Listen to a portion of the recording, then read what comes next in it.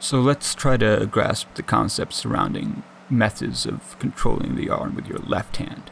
The way I do it is I wrap it around my pinky like that and then over my index like this. I mean, that still enables the yarn to flow, but it adds some resistance because of that wrap, so it doesn't move quite as freely as if I just ran it over my pinky finger. But we'll get to that.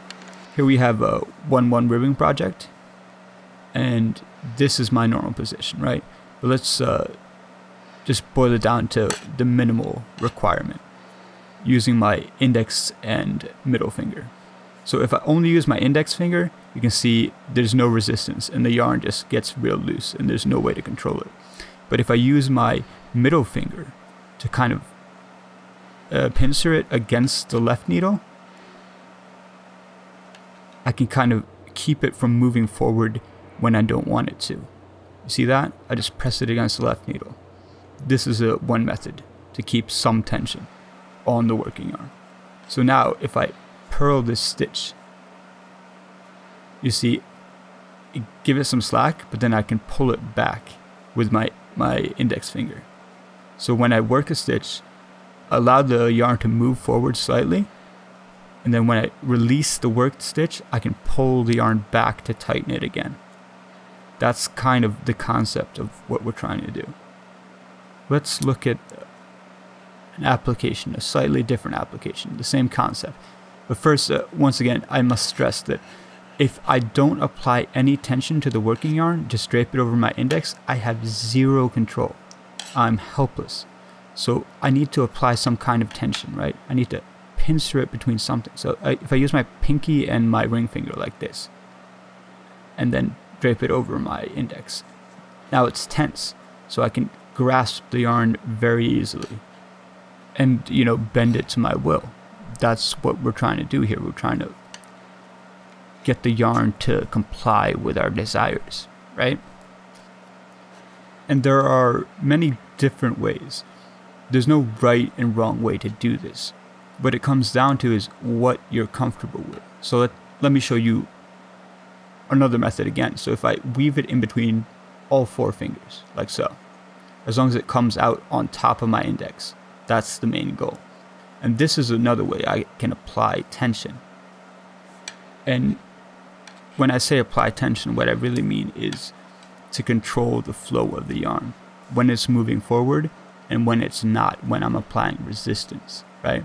So when I work this knit stitch, I'm giving it lots of slack and I'm pulling slack through the work loop. But once the loop is worked, I want to retract and tighten that new loop.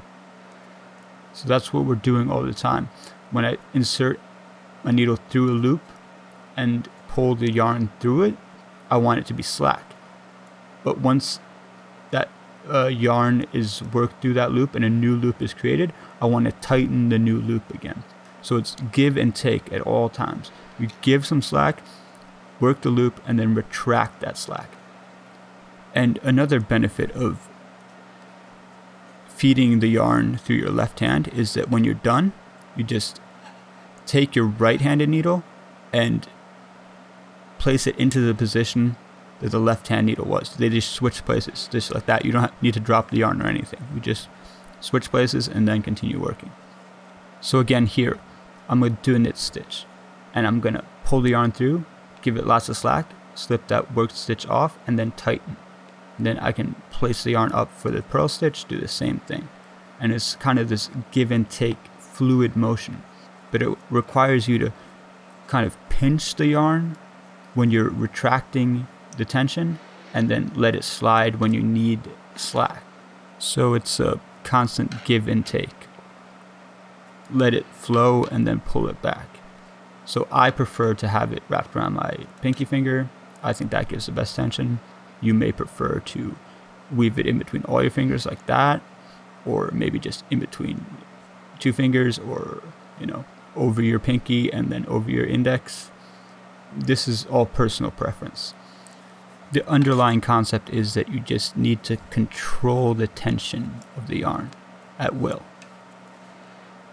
So if you have any other questions, don't hesitate to ask. And good luck.